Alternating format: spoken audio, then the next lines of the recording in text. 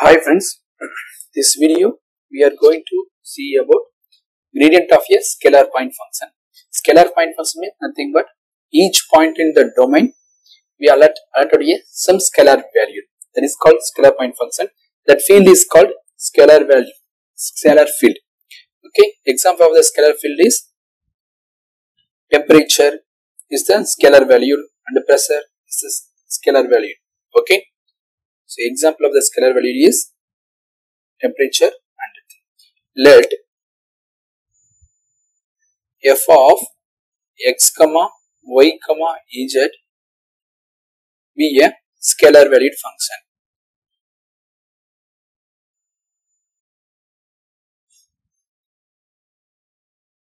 Scalar value, scalar point function. We assume that scalar point function, that is the correct term.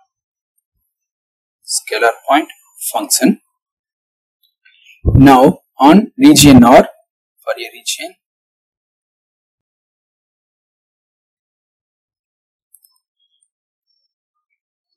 region R. So I assume that let f be a scalar point function on the region R.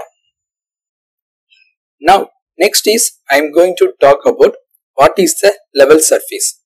Suppose I take it as f of x comma y comma z equal to c. Here c is the constant. So then it's only a z is the independent variable.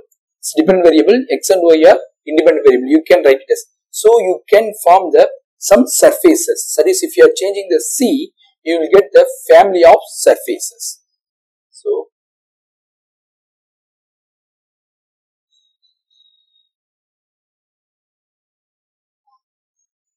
it constitutes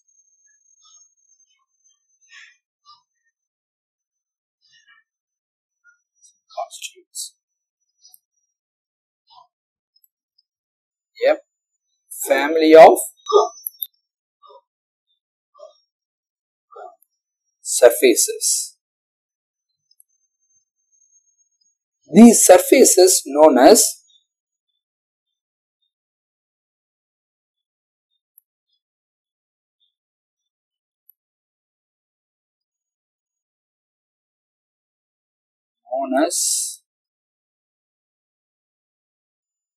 level surface. Level surface. So I will find that. So I have the one scalar point function on R, and that I equal to some c. It will get some surfaces. These surfaces is called level surfaces. Now I am going to define a del operator. So del operator defined as. So this is the Greek letter del. Operator is defined as it's a I cap dou by dou x plus j cap dou by dou y plus k cap dou by dou z. Correct? So is called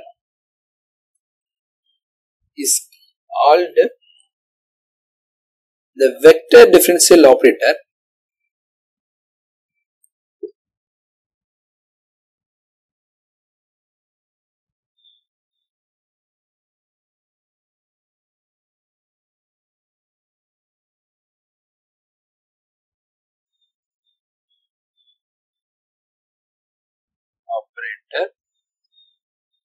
Del or nabla.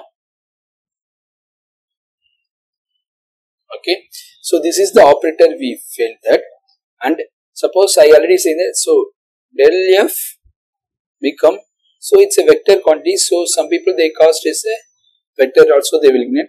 Otherwise simply denote as a del. These both are same fine only. So del f equal to, suppose f is a scalar valued function, but we get it as dou f by dou x I cap plus dou f by dou y plus j cap dou f by dou dou z times k cap. This is called gradient of a scalar point function. This is known as the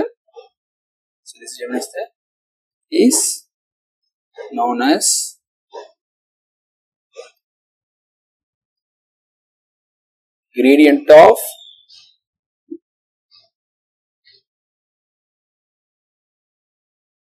scalar point function.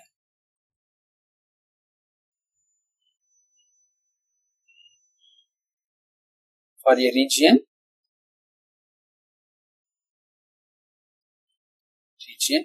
R. Okay, so this is the gradient. So gradient is nothing but this is if you want to take the partial derivative with respect to x times I cap plus partial derivative with respect to y times j cap plus partial derivative with respect to z and k cap. So what is the geometrically means? Okay, so we are giving something. What is the geometrical meaning? Okay, now so f of x comma y comma z equal to surface. Now you take it. We know that level surface, that is f of x comma y comma c is the level surface. So I will take some curve or arbitrary curve. I take it. So it is then each point it's suppose I take the curve r vector of t in a level surface.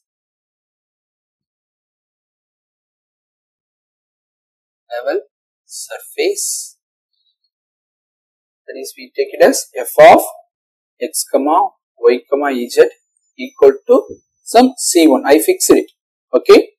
Then it's a position vector of the level surface. I will take it. Next, I will take it that this is my level surface. I will take the d. So now here r of t is defined as r of t is nothing but x of t I cap plus y of t times j cap plus z of t times k cap. So your input variables are only t. That is t is the only independent variable. X and y and z are dependent variables. So that way only the curve you are seeing. So we are writing the parametric from the curve r of t vectors. Okay. Now this is basically a question vector. If you are choosing your particular point, it will give like that. Okay. Now so then this curve I can write it in the level surface because r of t is in the level surface. So I can write it f of x of t comma y of t comma z of t. Correct? Suppose I have the surface on this line, I can take it this way. Correct? Equal to c1. I know now I want to take the derivative on both sides. So what is df by dt equal to 0 because I take the both side. This is a constant. I already know that c1 is a constant. I take the derivative with respect to time t, it becomes 0. Next, so now I want to evaluate the df by dt. So I know that is a total derivative formula. This is left hand side. What will comes dou f by dou x times dx by dt plus dou f by dou y times dy by dt plus dou f by dou z times dz by dt equal to because from my right hand side is 0. So this guy is 0. So I can rewrite this guy as dou f by dou x I cap plus dou f by dou y j cap plus dou f by dou z k cap with dot product with what I can take it as dx by dt I cap plus dy by dt j cap dz by dt k cap equal to 0. Correct? Now, you look, this is the first term. This guy is nothing but your gradient of f. Correct? So, this is the some curve. I want to take the derivative with respect to time.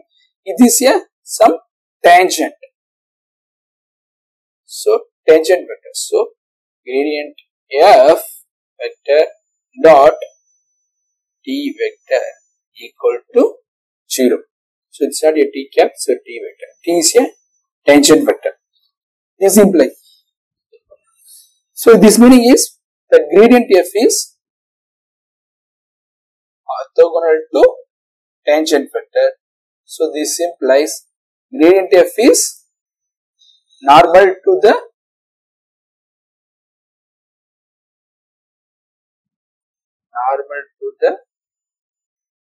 curve r of t.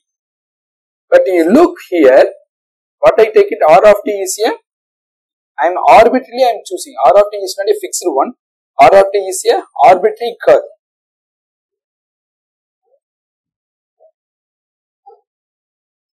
So, this implies any curve in the level surface f of x comma y comma c is perpendicular. So, this implies the gradient f is normal to the surface